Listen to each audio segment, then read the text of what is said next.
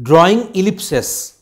In our AutoCAD, we can draw perfect ovals and they can be drawn using the ellipse command because they are nothing but ellipses. Instead of stretching a chord from two pins to a moving pencil point, you can draw one ellipse. In AutoCAD, you specify the lengths of its major and minor axis. So this is one ellipse has been drawn. This is our minor axis, this is our major axis, and this is the center point of the ellipse. So let us go for one demonstration with the help of which we shall discuss how this ellipse command can be used in AutoCAD. We are going to discuss ellipse command here.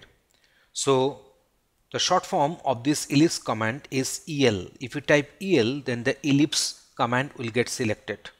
So I'm just pressing enter here. Now we are having the axis endpoints, so I'm clicking here. I'm going for this option. I'm just making this one disabled, so I'm just coming down here.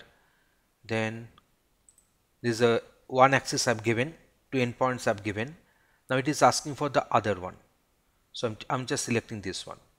So now in this way we can draw one ellipse. So we are giving the axis endpoints in this case.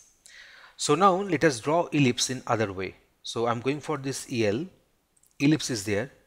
So now we are having option arc and center. So I'm going for the center at first. I'm going for the center.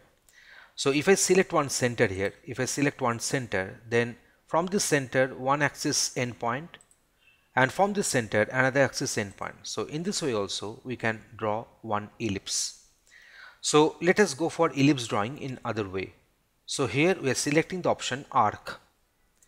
So now here we are mentioning the axis endpoint. So I'm going for this axis endpoint, say, and then it is asking for the other endpoint, and then it is asking for the other endpoint of the other axis. Then it is asking for the starting angle. I'm giving the starting angle, say, like this one, and ending angle is like this one. Then what is happening, you can see that full ellipse we are not getting, but we are getting that part of the ellipse depending upon the starting endpoint and ending endpoint selected. There is a starting angle and the ending angle selected. So in this way we can draw ellipse, a part of that, using the option arc. I think now ellipse drawing will not be a problem for you. Thanks for watching this.